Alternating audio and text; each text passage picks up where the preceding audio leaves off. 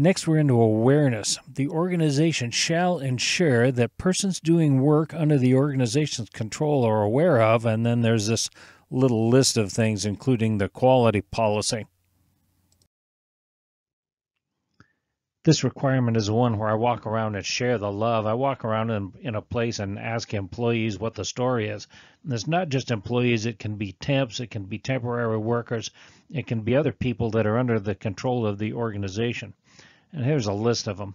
My favorite one happens to be the one down here, who's responsible for promoting customer focus, because that's one of the things that is a requirement of 5.3, that it be communicated and understood in the organization. And I just want to see if that, how to what extent that gets communicated. Communication, this is a relatively simple requirement, or it should be. It's basically asking you to come up with a little communication plan. What do you need to communicate, when, with whom, how, and who does the communication? There's no direct requirement in the standard for documented information on communication, but many of the required communication activities do require a record. This is a way to capture organizational knowledge also. For example, the environmental guy left the company and no one knew how often he reported to the EPA. And this is also a way to capture requirements of interested parties. Some communication is required, and some communication probably needs to be controlled. For example, communication to the press or regulatory officials.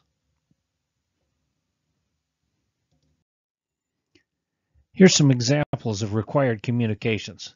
Monthly progress report given by the plant manager, a performance review given by everybody with direct reports, recall notices given by the quality manager when a product escapes, which you hope doesn't happen, emissions reporting by the environmental manager. Failure modes, there are some failure modes on this. One is having a plan and not sticking with it. If your plan requires you to communicate to employees 4 times a year about the status of the objectives, and then you don't do it and don't maintain objective evidence of it, it's problematic. Secondly, the point is about keeping records. Not keeping records to prove these communications happens is a potential nonconformance.